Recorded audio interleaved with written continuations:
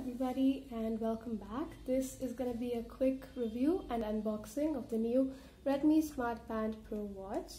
It is both a fitness tracker and a smartwatch, so I'm really excited for this.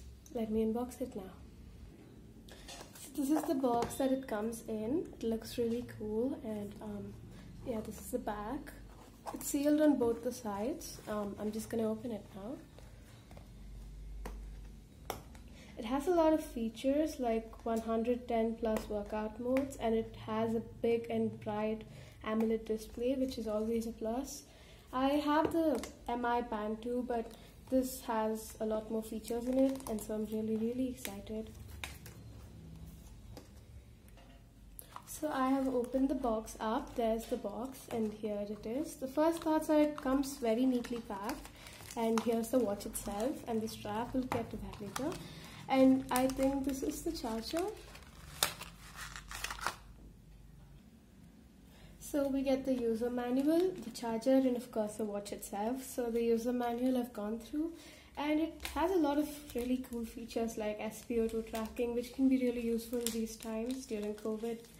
And it has a fitness tracker, obviously. It has over 110 workout modes, which is really great, and it is 5 ATM water resistant, so you don't have to worry about it getting wet.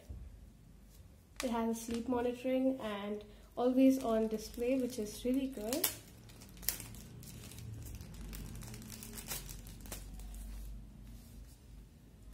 So this is the watch itself, and my first thoughts are that it is really cool and it is the perfect size for me.